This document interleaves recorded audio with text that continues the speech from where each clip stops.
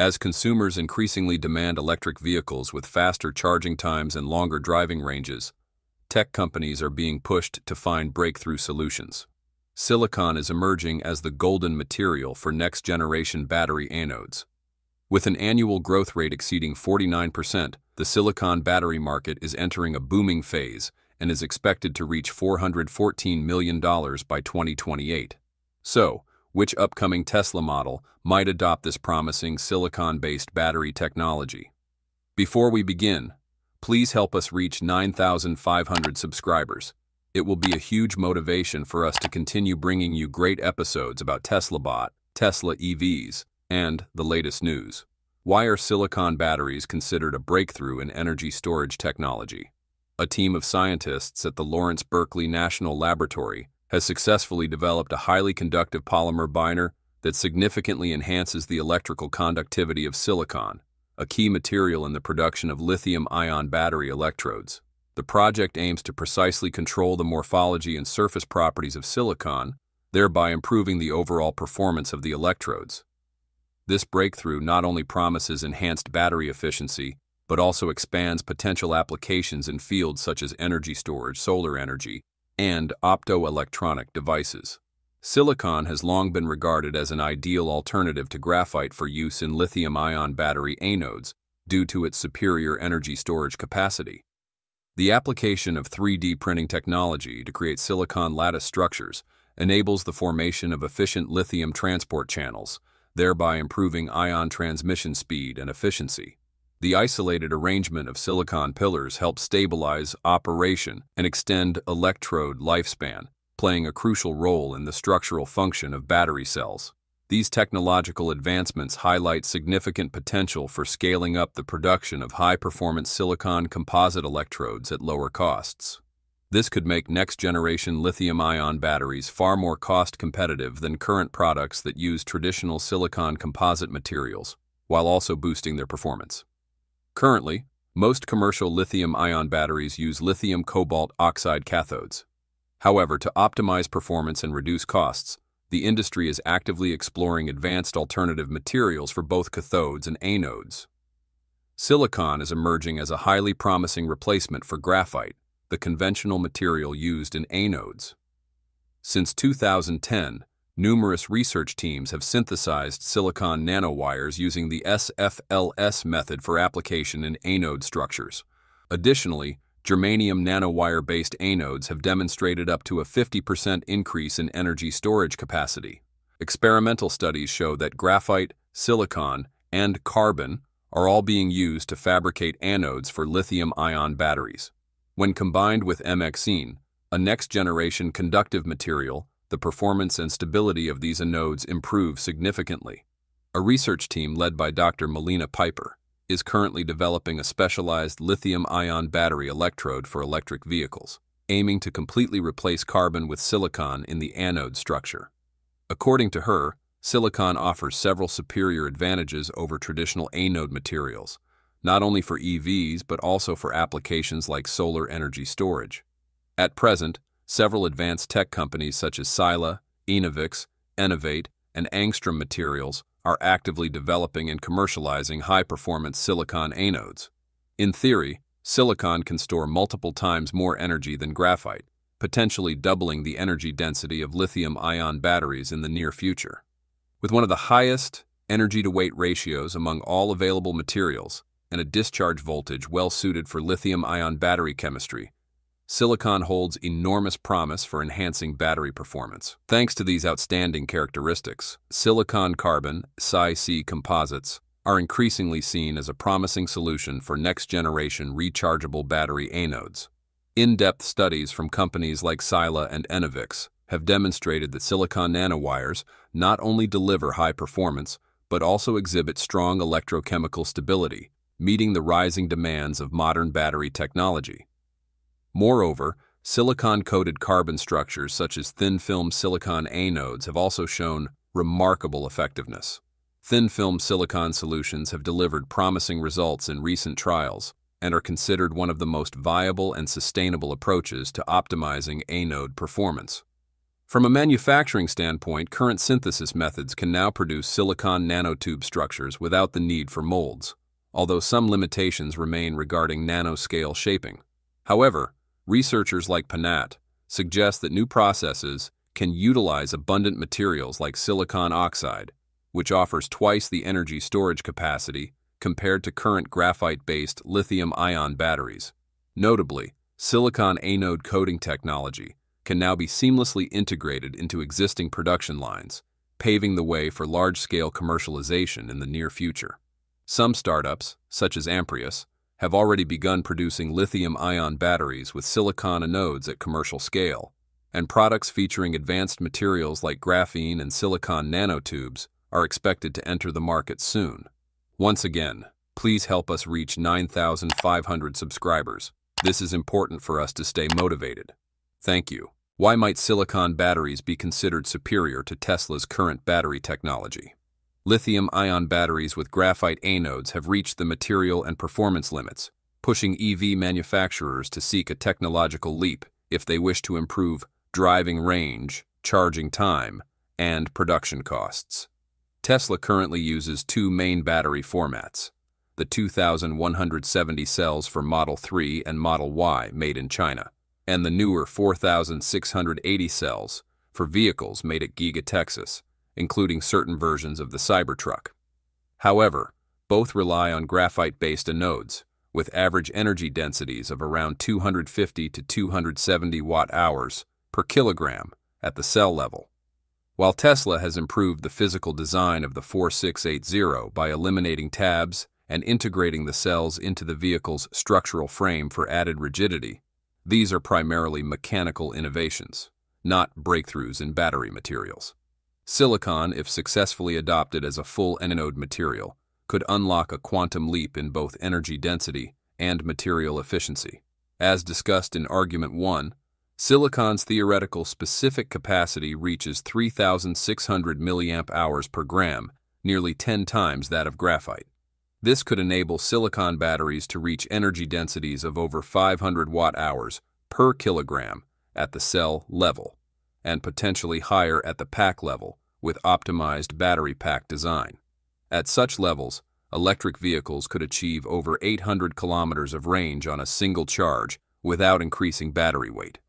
This is crucial because battery mass remains one of the biggest barriers to EV efficiency, especially for larger formats like the Cybertruck and full-size SUVs. Moreover, silicon-based batteries offer fast-charging capabilities that graphite cannot match. Research from Stanford, MIT, and companies like Amprius Technologies shows that silicon anodes can charge from 0 to 80% in just 10 to 12 minutes, thanks to faster lithium-ion absorption and the avoidance of thick SEI solid electrolyte interphase formation that typically plagues graphite anodes. In contrast, Tesla's current batteries still require around 25 to 30 minutes to reach the same level using supercharger V3. As ultra-fast charging becomes a critical part of the EV ownership experience, especially in dense urban markets where overnight home charging is not feasible, this could be a game-changing advantage if Tesla succeeds in commercializing silicon batteries. However, Tesla is currently approaching this technology with caution. The upgraded versions of its 4,680 and 2,170 cells in testing only incorporate about 5 to 10% silicon mixed into the graphite anode. The goal is to slightly boost energy density while maintaining stable charge-discharge cycles at around 1,000 cycles. While this is a reasonable short-term step, it still falls short of silicon's full potential.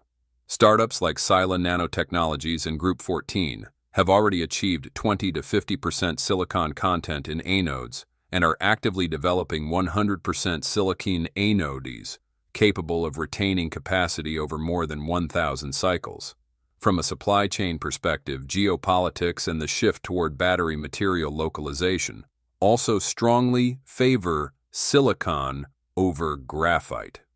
While most natural graphite supply is concentrated in China, silicon can be sourced from sand or industrial scrap, both of which are abundant in the U.S. and other Western nations. The U.S. government is also investing hundreds of millions of dollars under programs like the Inflation Reduction Act, IRA, to fund domestic battery material plants. For instance, Sila's facility in Washington, expected to supply silicon anode materials for millions of EVs annually starting in 2026. This helps Tesla integrate silicon more seamlessly into its current lines, reduce geopolitical risk, and meet the Made in USA battery supply chain standards. If Tesla wants to break through the current limitations of lithium-ion batteries and maintain its technological edge over rivals like BYD, Rivian, and Lucid, it is virtually essential to advance more aggressively toward silicon battery adoption. Silicon is not merely a replacement material. It offers the opportunity to reimagine the entire battery architecture, from cell design and thermal management to fast charging and user experience. The question is no longer whether Tesla should adopt silicon, but how far and how fast it will push this technology. With its maturing R&D foundation and increasingly domestic supply chain, that future may arrive much sooner than expected. Currently, Tesla is utilizing three main battery technologies in parallel: LFP cells for standard range vehicles, 2170 cells for the Model 3 and Model Y produced in China, and the newer 4680 cells used in vehicles from Giga Texas and select Cybertruck models.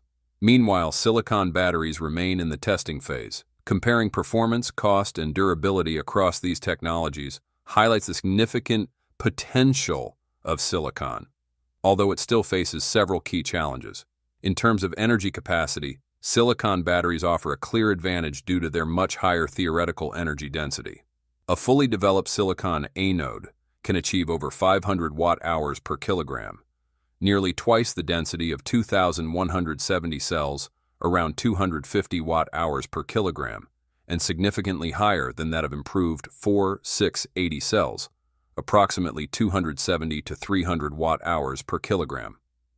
In contrast, LFP cells only deliver about 160 to 180 watt-hours per kilogram, meaning they require much more mass to achieve the same driving range.